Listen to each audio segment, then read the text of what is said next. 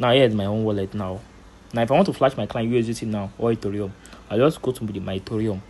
Then I will click on send. You can see send. Then I will paste my client's wallet here. Then I will click on next. Now from here, now you can see now we are on USDT. If you want to flash your client now, you can put the amount. Now I want to flash in USDT in $me, so you change it. That is $200. You understand? In case you want a day like this, because if you come here now, if you want send now, let me go back again and do it. If you want send now, you can't tap like this.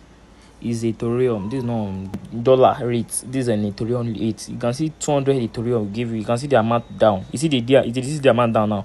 All you have to do is that you change it to dollar, so that in case if you want to flash your clients $1,000, $3,000. If you don't go change out to dollar, if you go press $3,000, your client will see plenty amounts. This $3,000 now, they give you in Ethereum rate.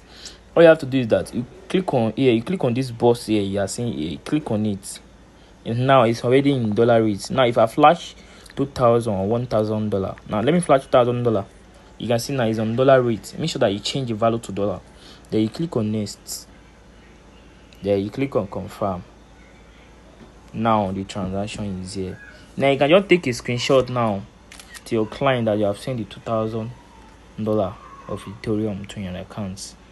You can see that it's in Mainnet. You can see it now. Now if I come back here and check my client wallet, the 2,000 arrived. You can see the 2,000, exactly 2,000 I flashed.